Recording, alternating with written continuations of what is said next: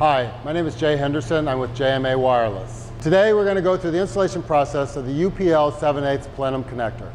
Position the cutter on the cable and first just score the outside of the jacketing with even pressure.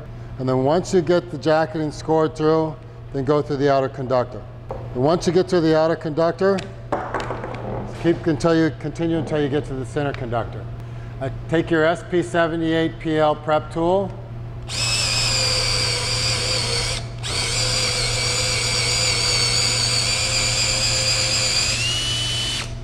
So if you have a dielectric that's sticking out like this, take your side cutters and cut it flush with the outer conductor. Again, take your connector, top of the outer conductor to the top of the connector sleeve. Make your mark.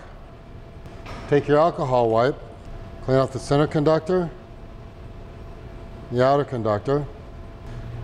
Then what we want to do is screw the connector onto the mark, just like this. Take your RP210, insert the connector into the frame set.